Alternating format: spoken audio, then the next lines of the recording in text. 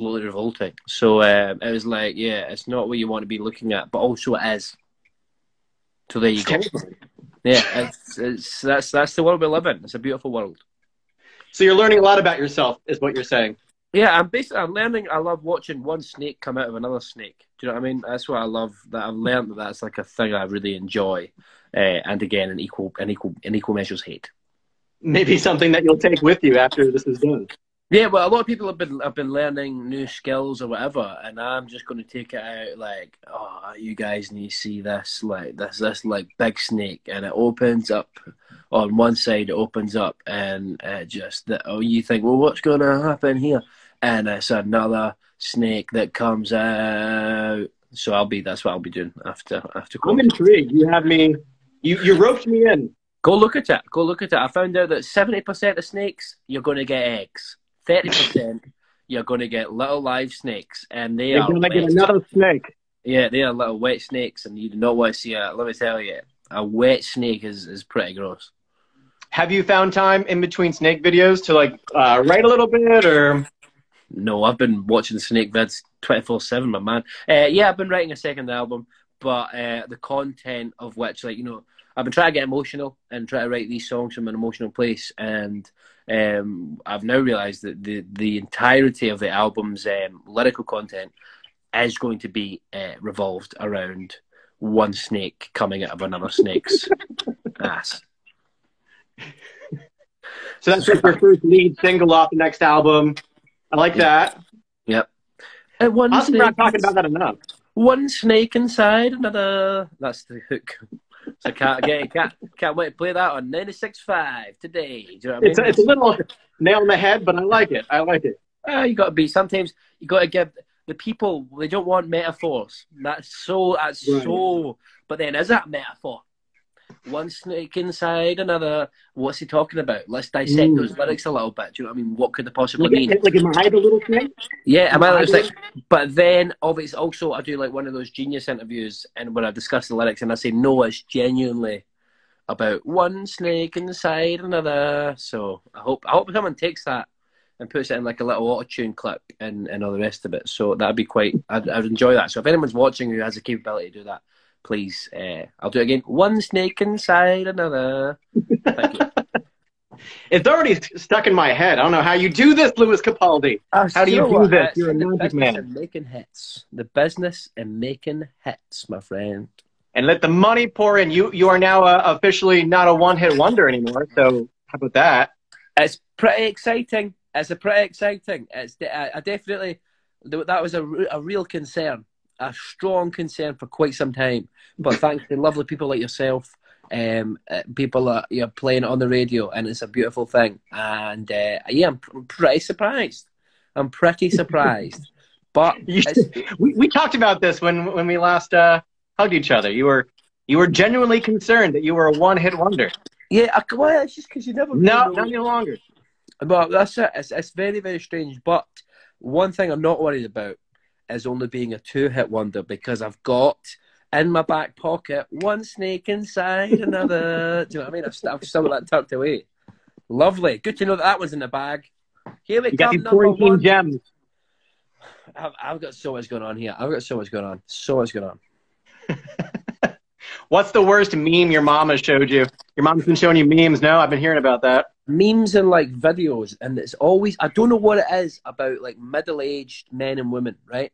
Middle-aged men and women love, and they think nudity is hilarious. Like my mum and dad, if you show them a video of like, they could be watching like an hour of like Dave Chappelle's best stand-up, and they'll chuckle along, right?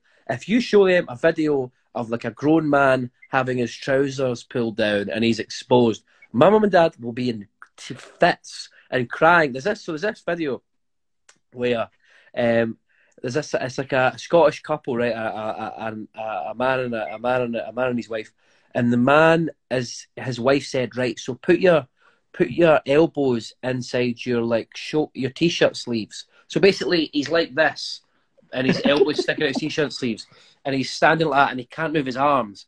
And when I first saw the video, I thought the woman was going to slap him, and he couldn't do anything because his hands are thinking. But she goes round the back and she pulls his trousers down, exposing his I'm going to be honest with you. Rather underwhelming phallus. It's an underwhelming penis for sure. And my mum and dad absolutely love it. Absolutely. It was honestly, they were in bits, and yeah, that's. I don't know if it's the best or worst, but it's stuck in my memory for sure. That I will not forget that penis in a hurry. No way. Well, apparently this is rubbed off on you because you're watching snake videos all day, so Yeah, it runs in the Capaldi fam. Poor choice of words there, Bennett. Rubbed off on me. Poor choice of words, my friend. Come on. Oh, who knew I'd be talking to you about snakes and penises for 10 minutes? Well, hey, they're in the same family. Both long, slimy, ugly things. You know what I mean? Well, I guess I should talk to you about your song before we go. Yeah, we should. You could write a song that, like, you could write a song about anything and make me cry. Like, you could write a song about vegetable or snakes. Any reptile.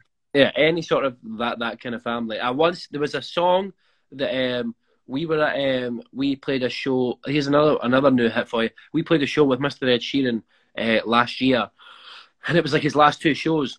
And I remember after the first show, he got loads of KFC, and for some reason, me and my piano player we were drinking a little bit, and we started singing "Chicken Reminds Me of Times Gone By," and I still remember it to this day.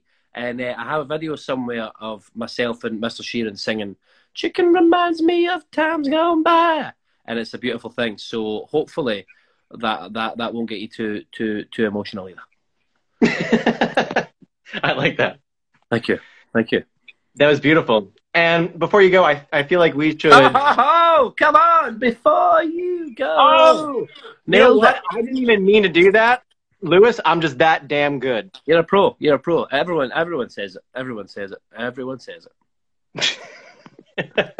They're saying it on their balconies right now if you go outside. Yeah, and they're all cheering. They're cheering for you. They're watching this IG live on their balconies. And that's it.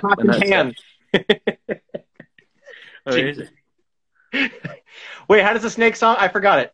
Snake inside. One snake inside another. Chicken reminds me of times gone by. Before you go, I was getting kind of used to being someone you loved. See, in 2 years' time, those will be 4 of my hits that I've just sang. Right now, it's just 1.5 hit and 2 unknowns. But rest assured, my friend, all 4 of those will be big songs by 2022 for sure. Like now, what I call music 70,000, it's all going to be your songs. You're going to be the whole album. All going to be on there, and very animal related chickens and snakes. Yeah, very animal oriented. That's why I like you. You bring sure. Thank content. You. I love animals. What can I say?